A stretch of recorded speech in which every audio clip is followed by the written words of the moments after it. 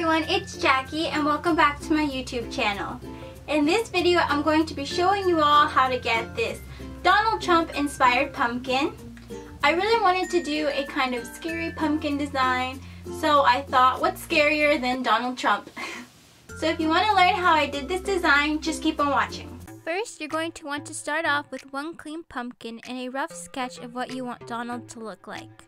I chose an angry duck face typeface. Next, I'm going to be taking some white and orange acrylic paint, mixing it together to form this peachy shade and applying it straight to my pumpkin. Don't worry too much about precision. You're going to want to work fast as acrylic paint is quick to dry, and you want it to be wet when you add the other colors to make it easier to blend. For Donald's face, I kind of did a square-shaped face and chin, and at the end rounded it out to make it less rigid.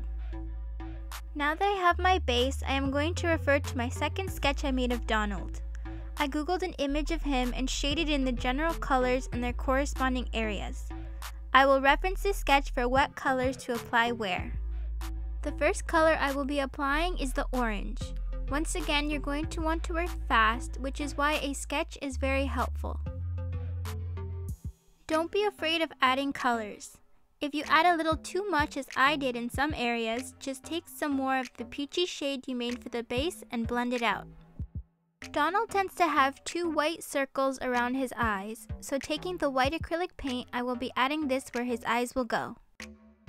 The next color I will be taking is yellow.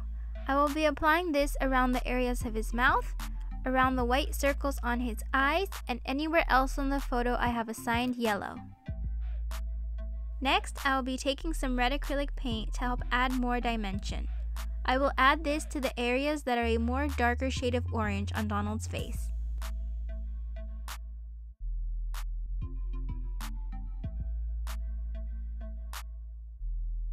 To finish off the base, I will now take the original peachy shade I made and blend everything out. Remember, you don't want to blend out too much as this will make your painting appear two-dimensional, so blend with the light hand.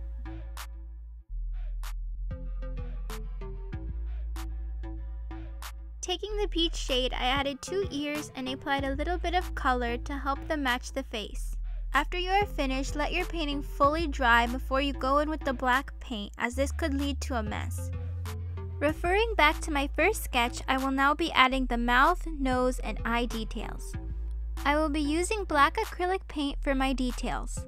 I am doing this because if I make a mistake, it's easier to fix as opposed to something like a Sharpie.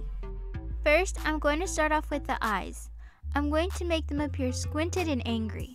I will be achieving this look by adding multiple black lines such as crow's feet on the side, a curved line both above and below the eye, as well as two black lines between where his eyebrows will go.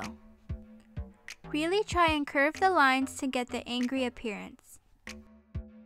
Next, I will be adding the nose. I will just be making two black lines down his face, 3 half circles, and then filling in 2 smaller circles for his nostrils. Next, I will be doing his mouth, a key feature for this painting. I will be making sort of a cursive M for the top and a squared U shape for the bottom.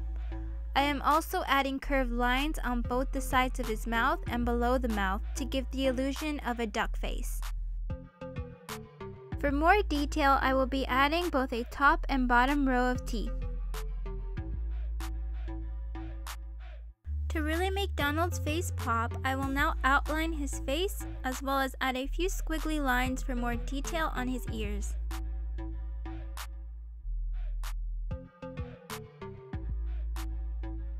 Taking some red paint, I will be filling in his lips, and using some white paint, I will be filling in his teeth.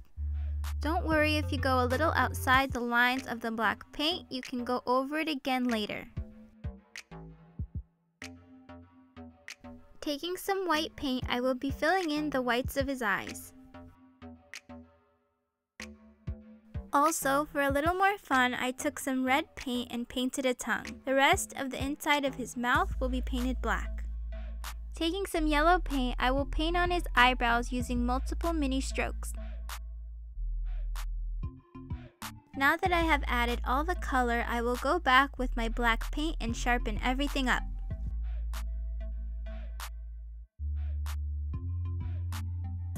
I actually went back and mixed up all my paints to achieve this grayish shade and applied this over Donald's eyebrows to make them appear less flat. Now that the painting is completed, I am going to be taking my ultimate carving kit my brother got me, scoop out the insides, and glue on Donald's hair. Taking a black Sharpie, I am going to make a circle on the top of my pumpkin, just so I know exactly where to carve. Next, I'm going to take the carving knife and follow the black line. I highly recommend these carving knives. They are more precise, safe, and easier to use as opposed to regular kitchen knives.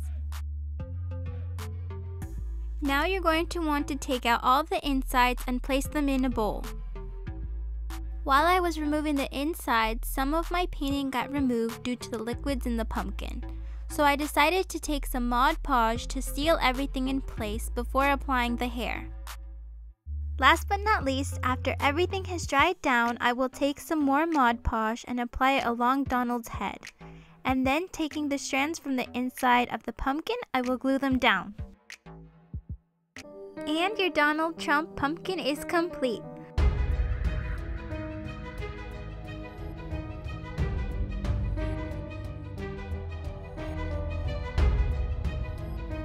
Thank you all so much for watching. I hope that you enjoyed this Donald Trump inspired pumpkin. I'm honestly pretty happy how it turned out. I was a little nervous it wouldn't resemble a human being. It's not perfect, but neither is Donald. Honestly, it came out looking more like a baby because of the cheeks, which luckily he's not undocumented because his policies would have him in a cage. For more future videos, don't forget to subscribe and follow me on all my social medias. All the links will be in the description box below. Thank you again for watching, and I'll see you in my next video. Bye!